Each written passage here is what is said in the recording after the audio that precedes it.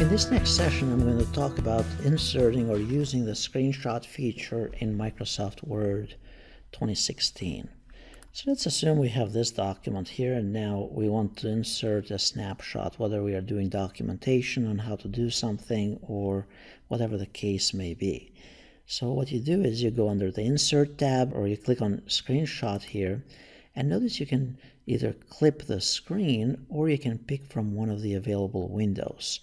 So in my case, I'm going to do a screen clipping first. So I click on screen clipping, and now at this point I could pick part of my screen, and now that has been inserted in my document.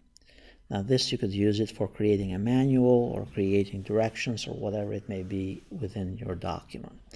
And notice here, this is basically just like another image that I inserted in the document. I can go here and customize this and make it look differently and so on, and apply the various different styles related to the images in the document.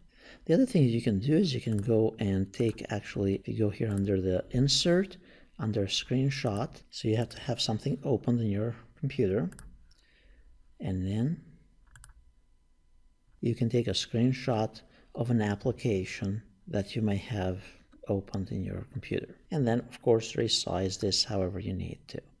But personally, I think the screen clipping, it's going to be the one that is more useful in this case.